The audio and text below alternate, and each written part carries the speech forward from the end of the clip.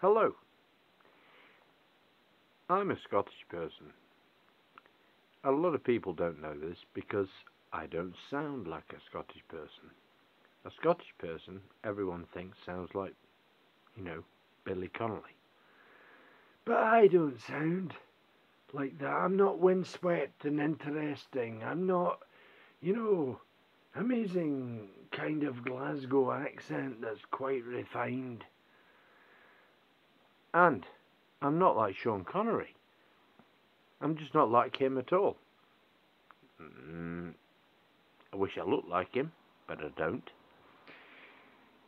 Sean Connery, of course, License to Kill, but I'm not. However, a lot of Scottish people are getting a bad press by the English because they don't like England winning.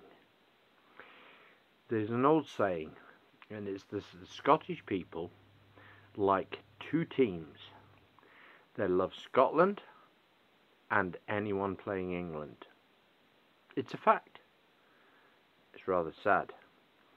I, along with a number of my Scottish friends, I'm not like that.